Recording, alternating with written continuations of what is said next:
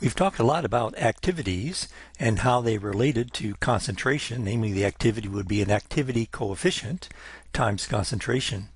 Let's consider now how one actually measures activity coefficients. So we talked about activity coefficients.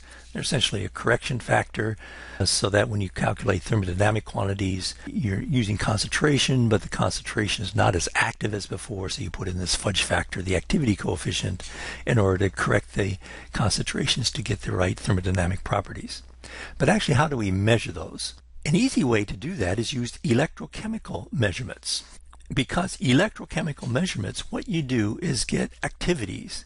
Electrochemical measurements will always give you activities, and then you figure out how much concentration you had to add to the electrochemical cell to get that activity, and then the ratio of those will just be the activity coefficient. And then I'll return to this point in just a second, but let's do an example.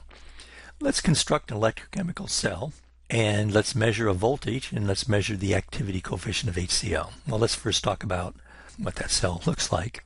Electrochemical cell. So maybe you remember from introductory chemistry, typically you have a half reaction, and the two half reactions are separated in two different beakers, and you electrically connect these two beakers with a salt bridge. Maybe you remember that. So this is salt bridge. And then for this particular example, let's over here make a standard hydrogen electrode. So that's called SHE. So standard hydrogen electrode, what does that look like? Well, I'm not very good at drawing, but thank goodness for the internet. So here's a picture from this particular web page of a standard hydrogen electrode. So remember the standard hydrogen electrode, what you're doing is taking H plus and for the reduction reaction, sticking two electrons on that to make H2. Let's take a look at that. Here we go. Hydrogen gas is coming in here. This you might recognize as 1 atmosphere.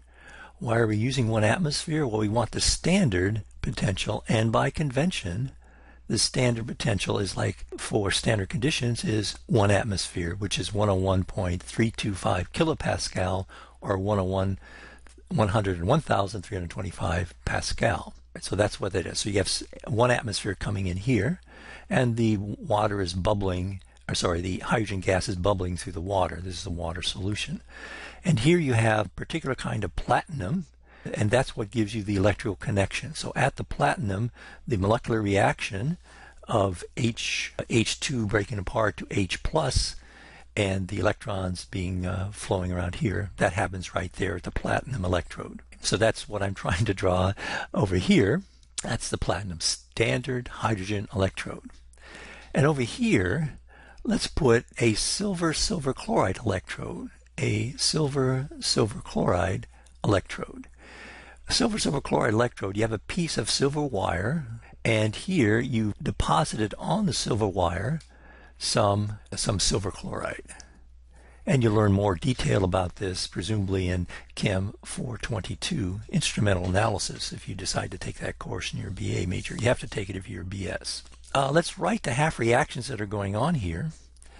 And by the way, you probably remember from introductory, you don't have to always draw this out. Here's an easier way. You use this shorthand notation, platinum solid. So we're going over here left to right. That means you have difference in phase. You have H2 gas, and we have 1 atmosphere. So that's the standard condition. So this is a standard hydrogen electrode. Oh, we have to put some electrolyte in here.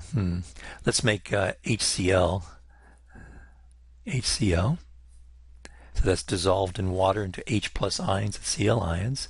And then over here we'll have the silver chloride, and here we'll have the silver. So that's a shorthand way of writing this. If we write the half reactions, let's just do it here. 1/2 H2. This will go to H plus, and that'll give out 1 electron, which will flow up through here.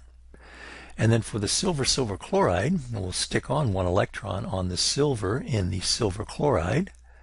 So silver is a +1 charge, and so you're going to add 1 electron to that to make silver solid and chloride aqueous, assuming this is water. And this, by the way, you should always put the state here, gas. This would be aqueous. So our overall reaction then will be silver chloride plus 1/2 H2 goes to silver, and I should put solid gas, solid plus H plus, aqueous, plus Cl minus, aqueous. Now these are actually good electrodes, and everybody uses these electrodes. Why is that? Well, you really don't need that salt bridge. You can actually put in the solution your standard hydrogen electrode and your silver chloride. And here you just have H plus and Cl minus, HCl in solution. Why is that? Well, here's the platinum electrode. That's just a different phase, and so all the electrons go there. And this is silver chloride, all solids. So you really don't need to separate these two because everything happens on these different phases, solid phases. So that's why this is particularly useful and popular. And I should say, of course, you put in some voltmeter to measure the cell voltage if you want to measure the cell voltage. You really don't need the salt bridge. You just put everything in here because, in contrast to, say, the zinc and copper system we had before, there that you could actually plate out. Here, yeah, you have gas here you have solids, here you have aqueous solutions. This is an easy cell to make. This is the cell that this example refers to. And I forgot to say what the concentration is there. So the concentration of HCl in this slide is 0.10 molar. Okay, typically what you do when you're drawing this, and actually let me just go ahead and redraw this. This will be 0.10 molar, which then goes to silver chloride, then goes to silver solid. Right, so there's our concentration. I forgot to put that in the problem. Let's just ignore this for now, and the solution concentration is 0.1 molar. Why am I using molar instead of molal or mole fraction or so on? The reason I'm doing that is if you look at standard electrode potentials, if I'm going to use this table of standard electrode potentials, reduction potentials, to calculate E0, I have to have this standard state. This standard refers to this standard state. So if you're going to do an experiment and you're going to use standard state, reduction potentials, you got to make this standard state. Standard state means specify units. Units here, by convention, 1 mole per liter or 1 molar, M-O-L-A-R, and this is 1 atmosphere for hydrogen. That's why we express this in terms of molar concentration. There we have everything, so let's see if we can calculate the activity coefficient for that. Well, we'll start with the Nernst equation. The Nernst equation, cell voltage is the standard state cell voltage minus RT over NF times the natural log of the reaction quotient Q. Well, let's express the reaction quotient Q in terms of activity. So it's RT over NF. For this particular reaction, we're taking the activity, the products, that was the activity of silver, solid silver, the activity of H plus, and the activity of Cl minus. Those are the products. We're going to divide by the activity of the reactants. The reactants were silver chloride and H2, but remember the stoichiometric coefficient in the balanced chemical reaction in front of H2 was 1/2. Well, this can be considerably simplified, realizing that the activity of silver is equal to 1. Presume we have pure solid silver. The activity of silver chloride, if you have pure silver chloride, that's a solid, that's equal to 1. And the activity of H2 is equal to 1 because H2 is at the standard state. Standard state was 1 atmosphere, so the activity is 1. So this expression considerably simplifies into standard state cell voltage RT over NF times the natural log of the activity of H plus times the activity of Cl minus. And also note that there's 1 electron being transferred here, so N is equal to 1. So we can rewrite this a little more simply here as E is equal to E0 minus RT over F times the natural log of the activity of H plus times the activity of Cl minus. A few lectures ago, we decided that, in fact, we can't measure the activity of just a single ion in solution, although in the next section we'll find that, well, maybe we can.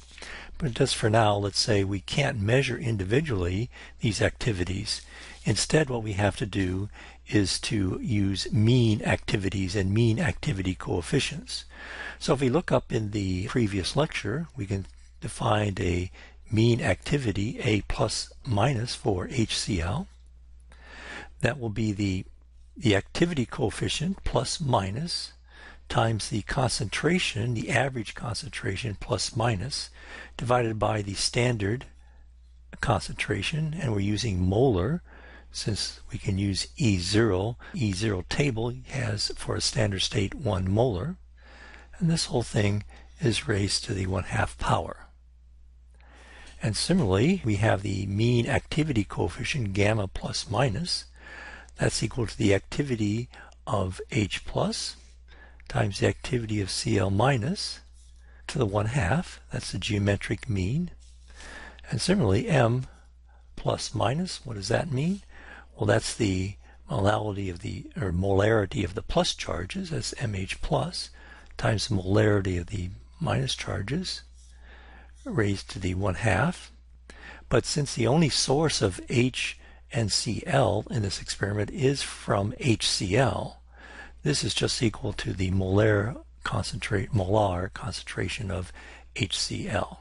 Then once we have these mean activities, mean activity coefficients, mean concentrations defined, then we replace the activity of H plus to be the mean activity times the average concentration, M plus minus, and the activity of Cl minus is the mean activity, which we calculated above here, times the molality plus minus. So switching from the activities of individual ions to activities, mean activities, we can rewrite the Nernst equation as E is equal to E0 minus RT over F, we're saying N is equal to 1, times the natural log of the average activity squared times the average molarity, M plus minus, squared. Each one of these you get a term for the H, a term for the Cl, and therefore when we replace the averages we get the squared. So we can rearrange this equation a little bit. E0 minus RT over F times natural log of gamma plus minus squared plus natural log of M plus minus squared. Logarithm of product is the sum of the logarithms. We solve this for the, what do we want? We're trying to measure the mean activity coefficient of HCl. So what we want is to isolate that. The mean activity, natural log squared, is just equal to minus E0. I'm just solving this equation for this term here, times F. Well, actually, let's make it a little simpler.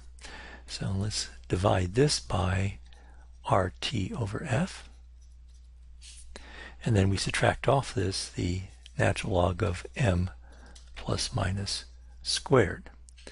Now remember, RT over F, we did a calculation, RT over F, at 25 degrees C in SI units is equal to 0.2568 volts. What is E for the cell and E0 for the cell?